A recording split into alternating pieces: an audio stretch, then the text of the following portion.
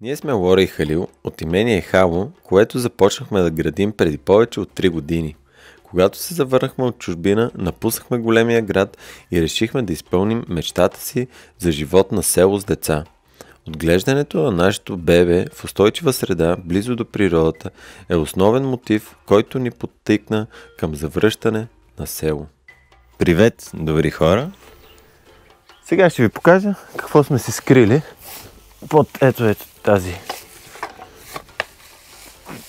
тази слама. Какво сме си скрили тук на есен.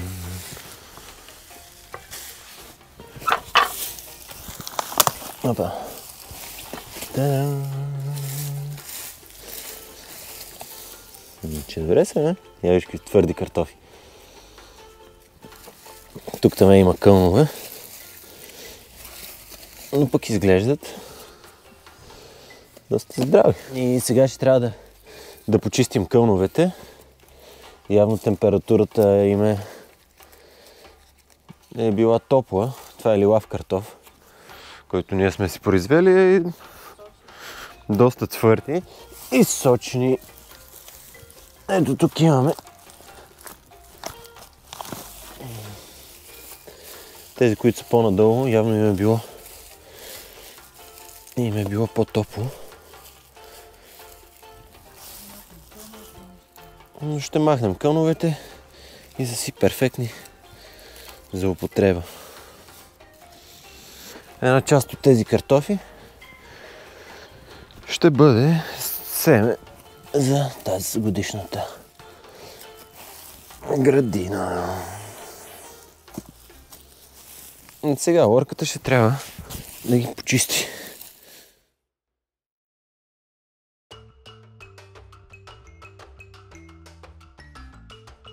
Всяка петък сутрин аз се занимавам с това прясно мляко, докато Халил действа по двора.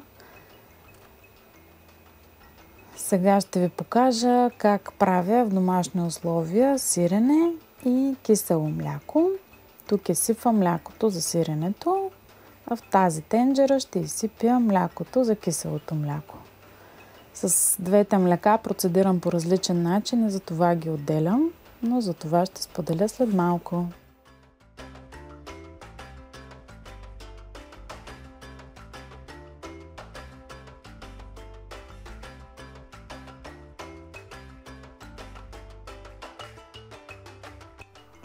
Тук ще правим сиренце, мама. Да? Ето сега бъркаме млякото да се загрее. Това прясно мляко го вземе от съседното село, Какрина. Това е от крави, защото зимата козите и овцете не правят мляко. Сега гледаме температурата. Трябва да достигне към 40 градуса. И като стигне 40 градуса, ще сложим от тази мая. Аз ползвам супер мая, микробиална мая за сирене и кашкавал, която съхраняваме в хладилника. Лазар ми помага. Сега слагам маята. Ползвам около 2 капачки. Още една капачка слагам. И сега много е важно да не се разбърква, както обикновено бъркаме жените всичко. Ами ето така, просто нежни движения, за да може маята да влезе навътре. И сега затваряме капака.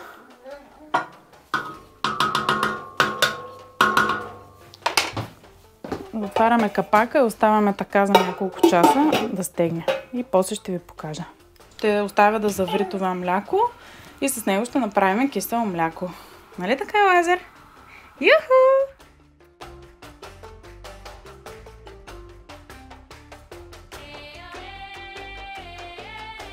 Не мога да повярвам, хванах млякото преди да кипне. Тук в момента спомена това фолио отдолу е точно заради това, защото много често, каквото и да правя, млякото се изкипява. Не съм перфектната домакиня. Да, трябва да се вземат превентивни мерки. Ако някой от вас има газов котлон, препоръчвам това фолио. Една приятелка ми го показа и върши много добра работа, защото печката не се чак толкова зацапва. И така, млякото завря и сега ще го чакаме да изтине. Ще му берем каймака и до вечера ще ви покажа как правя киселото мляко.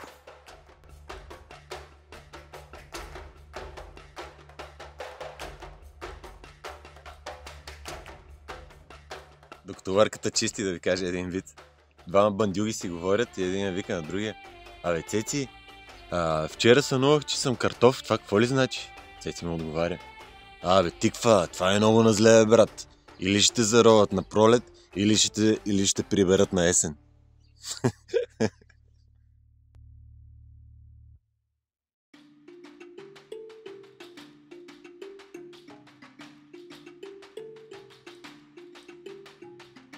Няколко часа по-късно, може би 3 или 4 са минали. Докато Лазар тук си играе с бурканите. Ето, вижте, само да пусна лампата. Ето така става сиренцето. Като сега така разделяме на няколко парчета. Няколко пъти съм правила грешка да пропусна тази фаза. И сиренето става с едни дупки и не става така хубаво и твърдо пресовано. Сега оставам така за няколко минутки, може би 20-30 минути и след това ще ви покажа следващата стъпка. Вече е време да пристъпим към следващата стъпка. Ето виждате буците. Така. Какво ще ми е необходимо? Това е, по принцип, лятото увисваме сиренето навън, но това е една кутия, която Халил ми направи. Вижте какво за ръчице, колко е романтичен. Тази кутия си има така стъпалца и я слагам в една тава. Има си капаче, с което после притискам сиренето. Ще ми трябва тензух. Имам си тензух, който си ползвам за сирене. Така. Слагам го тук и взимам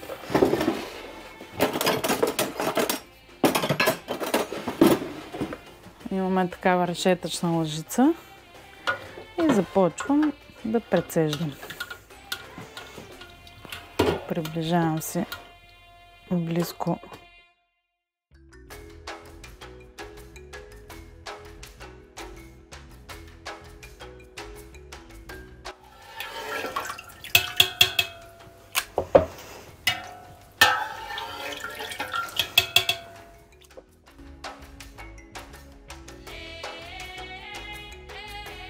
Приключих с големите парчета и ще цепя.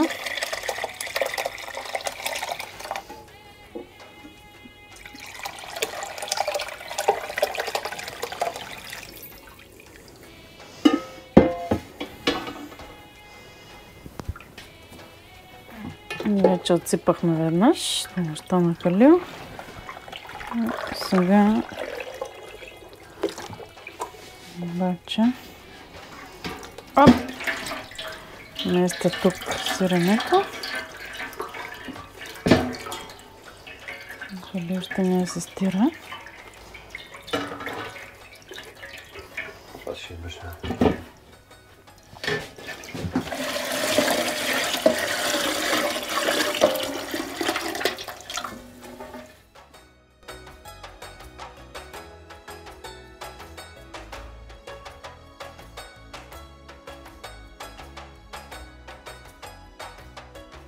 Вземам си сиренето,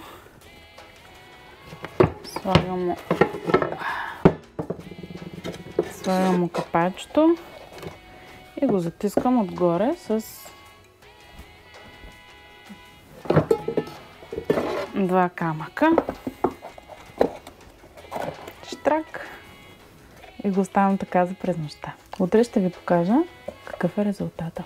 Като най-вероятно гледате видеото ни в петък, аз правя кисело мляко.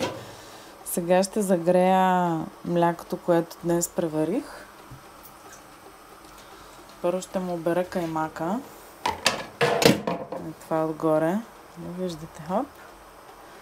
И този каймак го прибирам в една купичка в фризера. И когато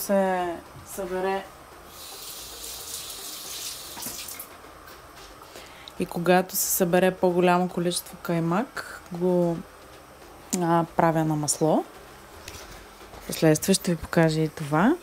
Та сега оставям млякото да се стопли до към 35-6 градуса и ще ви покажа как процедирам след това.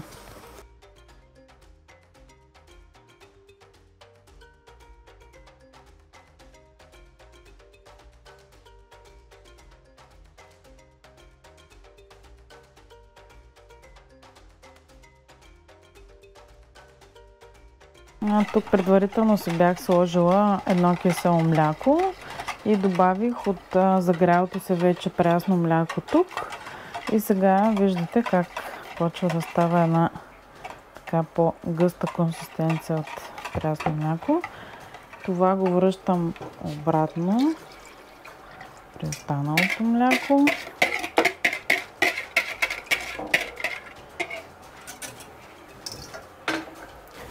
И сега разбърквам цялата смес.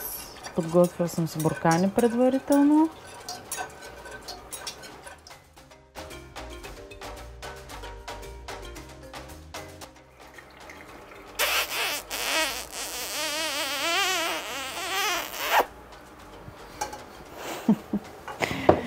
Това е на Халил любимия звук.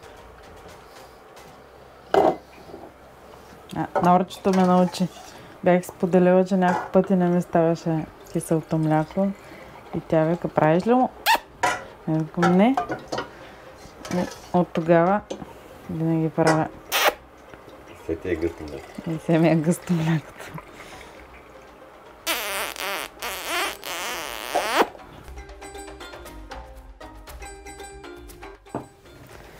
Сега ги вземаме хубаво за през нощта. Оставяме капачките леко така отворени. И ще видим утре какво се случва. Лека нощ! На другия ден сега ще ви покажа какво се случва с киселото мляко. Ето.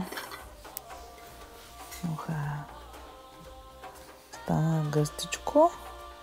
И сега ще го изчакам, ще го отвия и малко ще изчакам да се охлади, като затварям капачките, за да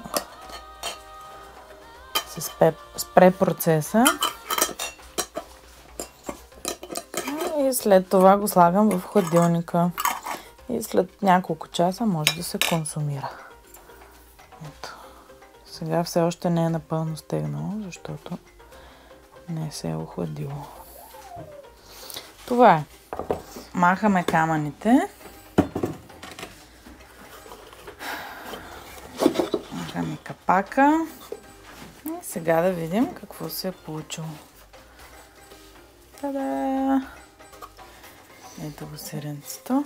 Цялата му прелест.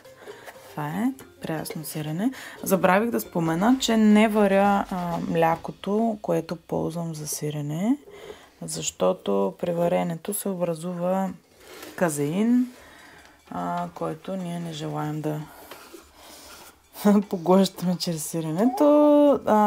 Няма нищо опасно в казеина, просто образува много слуз в организма и съответно имаме сополи. В едната вичка поръсвам с морска сол, дъното.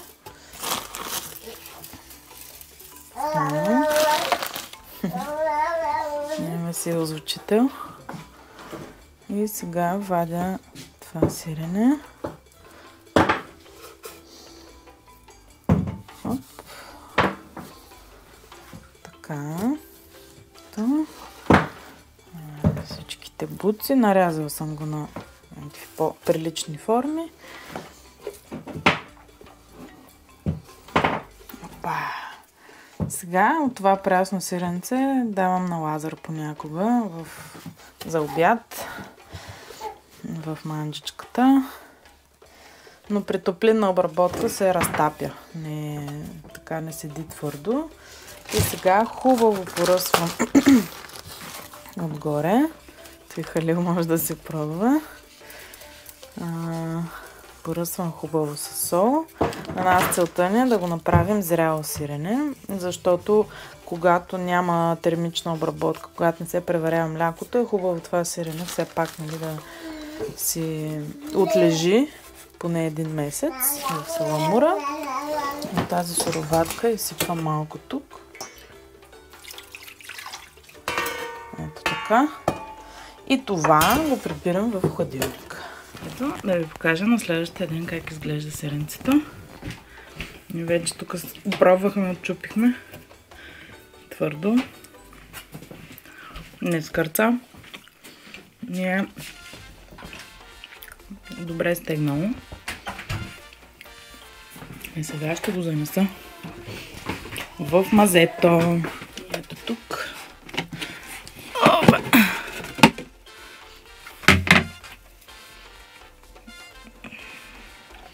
Тук снимам саламура. Малко е тъмничко, ще ме извините. И сега взимам бучките и ги слагам тук в саламурата. А тук вече имам сирене, което стои от няколко седмици и като не се хапва сиренце, си вземаме от тук.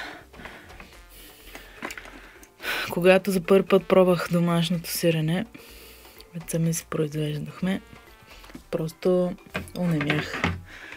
Всъщност магазина до ден днешен не мога да намеря. Защото не се случва понякога да нямаме сирене да свършва. Не мога да намеря сирене, което да има същия вкус и да е толкова истинско.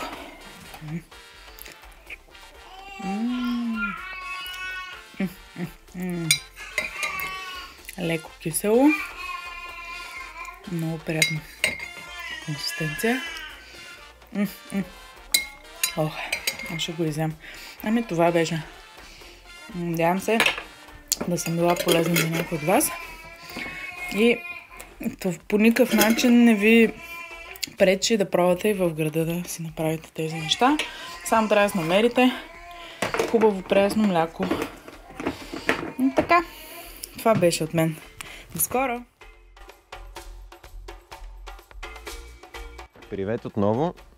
Вчера Лорката и Лазар успяха да доизчистят картофите, обаче не остана време да ги приберем и затова сега ще ги прибера. Но преди това само да ви покажа къде съхраняваме нашите картофи. Трапа е дълбоко около може би 50-60 см и отдолу има слама и отстрани така целия отстрани е със слама. И картофите, кога да сме ги сложили,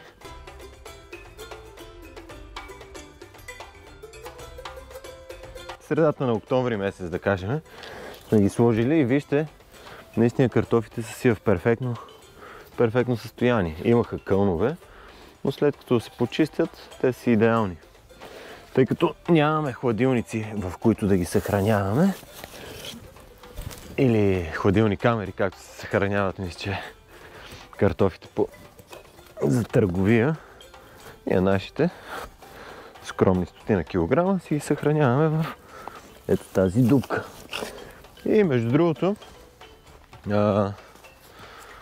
когато я изкопахме тази дупка, нашия съсед бай Стефан ни каза: те на времето така и баба ми така ги съхраняваше картофите. Вика, в един трап пред къщи и ги слагаше. Тъй, че когато някой възрастен човек ви каже, че негов родител или прародител е използвал дадена практика, значи сте на прав път. Сега чисто и просто връщаме сламата, където беше по-рано. Слоят трябва да е минимум 20 см. И не се притеснявайте за това, че ще има вода, защото те си се отцеждат. Нали, когато вали дъжд, няма никакъв проблем. За картофите единственият им проблем би била или прекомерната висока температура, или прекалено ниска. А иначе имаше може би една седмица с температури около минус 10 градуса. Но на картофите нищо им няма, когато са в земята. Така, тук сме готови, да се надяваме, че картофите ще издържат още 2-3 месеца, докато тръгнат пресните. А сега, след като вчера сме си направили сиренце, пък днес сме почистили картофите, мисля, че е редно да си хапнем един пататник. Хайде, Борке! Твой ред! Как приготвяме пататник? Трябват ми картофи, около 700 грама, настъргвам ги, няколко глави лук, също настъргвам, 2 яйца, сирене от мазето, подправки, слагам чубрица, джоджан и шарена сол, солта я добавям в последствие, разбърквам хубаво всичките съставки и си подготвям един тиган. Добавям олио, загрявам и изсипвам от сместа. Гледам да не е много дебел слой. Хубаво натискам с шпатулка и покривам с капак.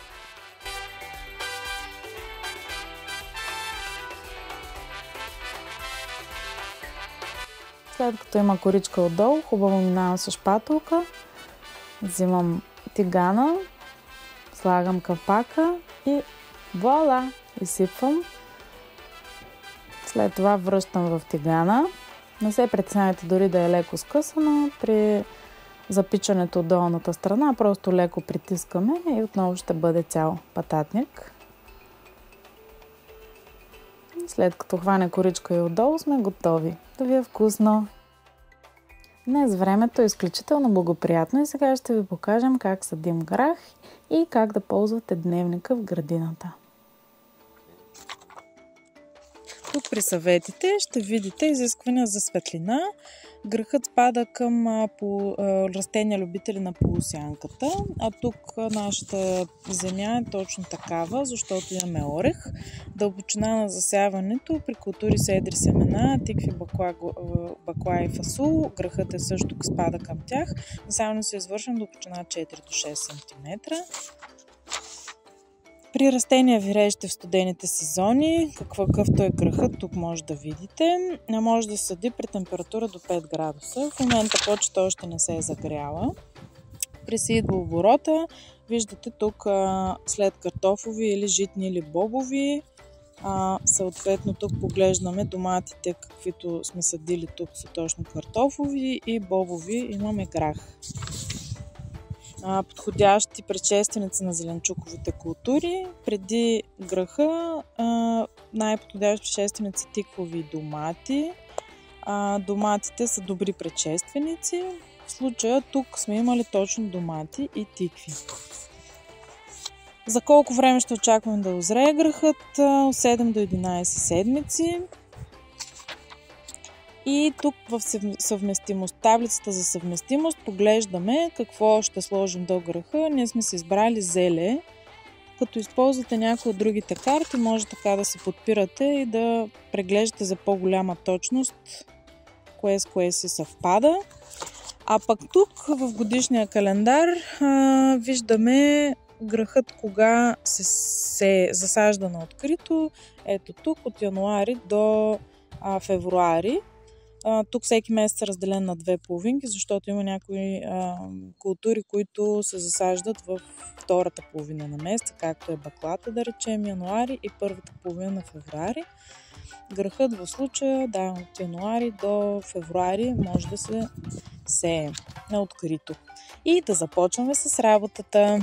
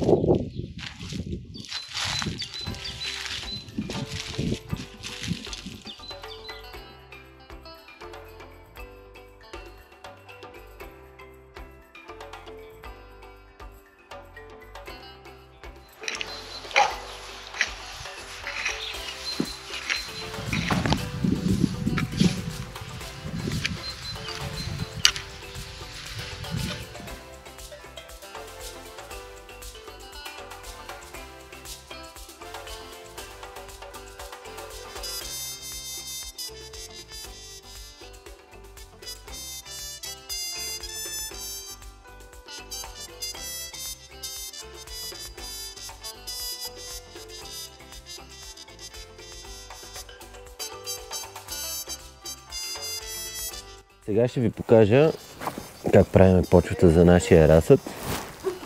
Ето това е хумуса, за който ви казах, торфения хумус. Калифорнийски черви, смесени с кокосови влакна. В общи линии, ето така ще сложа него. И тук съм си приготвил една кофичка перлит предварително, който ще умешам, за да се задържа влагата.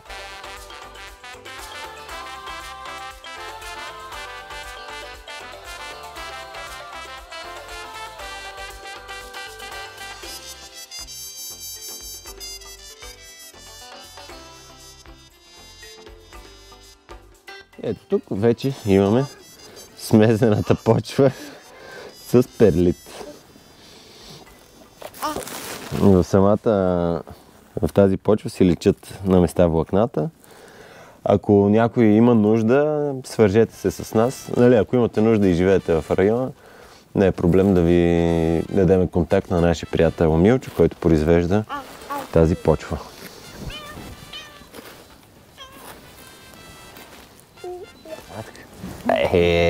Яга.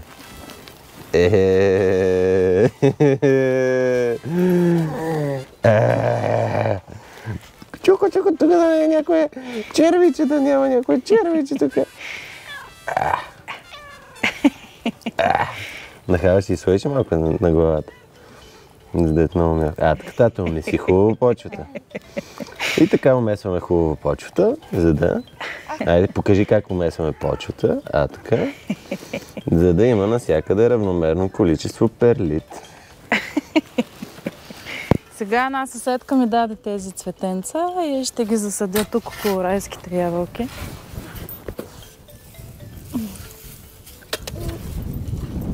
Това са ходжово лале, което отблъсква картиците.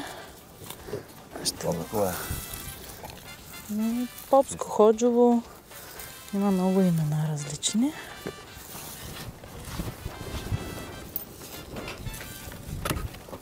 Благодаря, мамо. Ти си помощник ли в градината? Само да не си издръпна. Тук, мамо, сега посаждаме. Опа. Така. Ето. Ще помагаш ли на мама? Черви, мамо! Наш най-добър приятел. Никалинка. Черви, обаче, мамо, трябва да се отнасяме много добре, защото той не прави тор. Разрохва почвата. Внимателно. Внимателно, мамо. Виж червичето как се движи. Нежно, нежно. Гали. Нежно. Така. Калинката? Я виж къде е калинката. Я виж на тази нарка.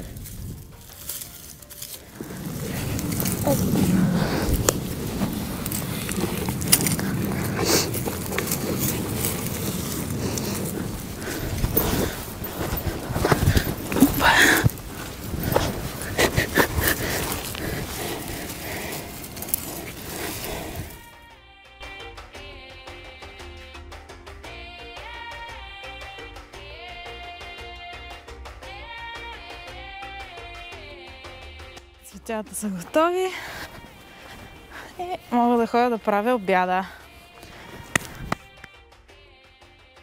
Навън днеска е малко по-хладно и навън температурата може би е към 7 градуса, а в оранжерията е 30 градуса. Виж, че разликата е добра. Това максимално е стигнало до 41 градуса вчера, почти, а минималната през нощта е била 7 градуса и половина. Което означава, че вървим в правилна посока и ще може да си преместим разсъда вече в малката оранжерия, в парника. Нещо друго, което се случи, но не сме заснели. Онзи ден дойдохме и се оказа, че тези 15 сантиметра, които първоначално бяхме направили, се оказаха недостатъчни. Той излиза пушек направо. Та се оказа недостатъчен слой от 15 см тори слама и затова се наложи много набързо да изкараме всичко до дъно, да изкарам всичко до дъно и след това да вкарам слой вече цялата височина на повдигнатата леха. Мисля, че 45 см. И сега температурата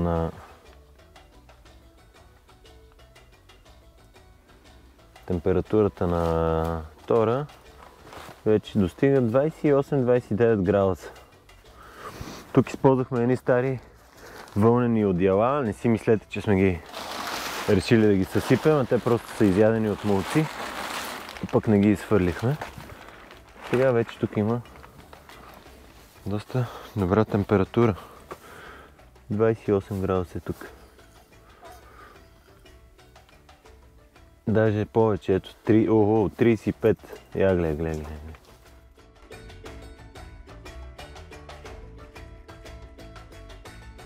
Сега да видим кой ще спечели тази прекрасна гравирана от мен дъска. За целта ще използваме софтуер Random Name Picker, в който въвеждаме имената на всички наши последователи. Само един ще бъде печелившия и Станимир Димов е печелившия, неговият номер е 583. Сега ще го открия в списъка. Ето го тук. Така, това е неговият профил. Честито още веднъж, Станимире. Ще те помоля да се свържиш с нас на страницата ни във Facebook, където да уточним къде и как да ти изпратим тази дъска.